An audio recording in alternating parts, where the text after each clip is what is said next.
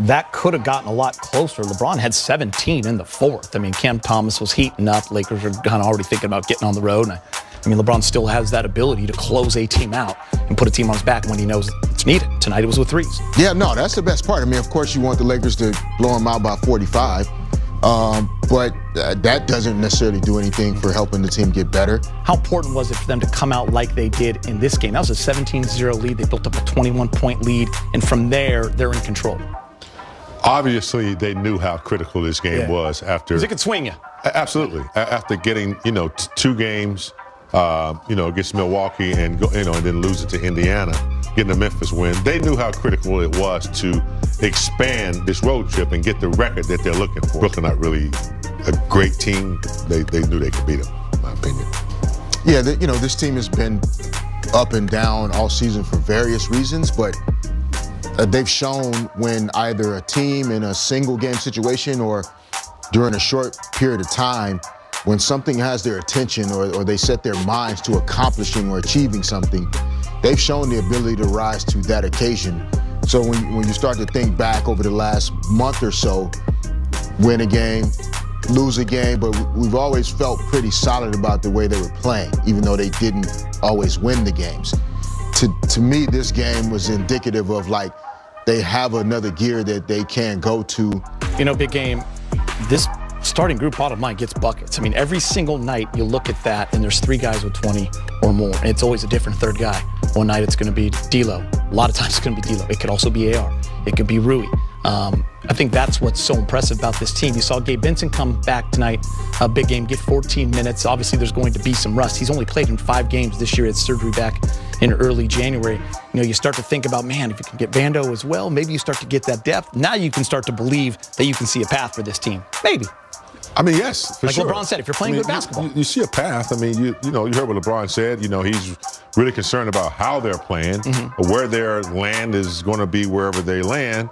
But, getting those 2 players back in particular, Gator, Vanderbilt, and now we have Gabe back, 2 critical guys on the defensive end, especially Vanderbilt gives you so many different,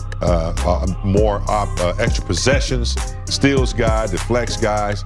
You look at tonight's game, every player in double figures and plus minus, they're pretty active. But the bench, only 2 points, but that's something that going forward, they'll need to take a look at.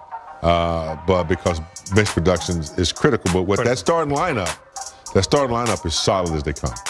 Do a quick little round on Gabe. Love what he's talking about when it comes to the defense. Hates when guys score. Big game, Fish, Perez. What do you guys want to see here in these last couple of weeks, and how long will it take to kind of get back into that full playing shape and confident again? I want to see him take his time gradually, game by game, practice by practice.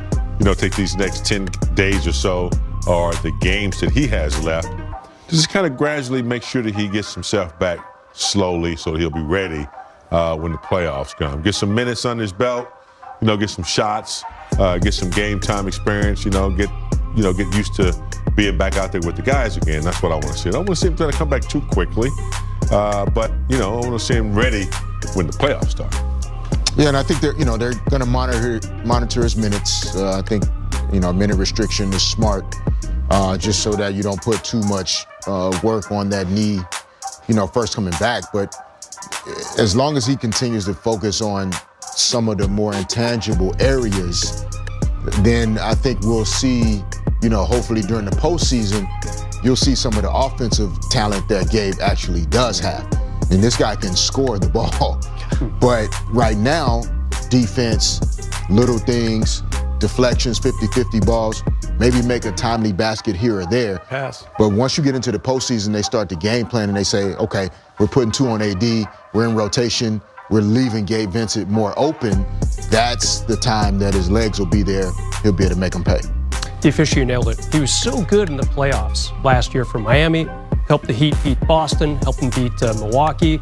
It was all offense for Gabe. Now they want him more in a defensive posture. And Darvin said he liked what he saw. And frankly, he played more minutes than I thought.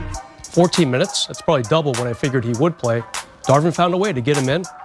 Maybe he doesn't have that luxury against a good team in a tight game. But hey, I thought it was good today. And the offense will come based on what he did a year ago in the playoffs.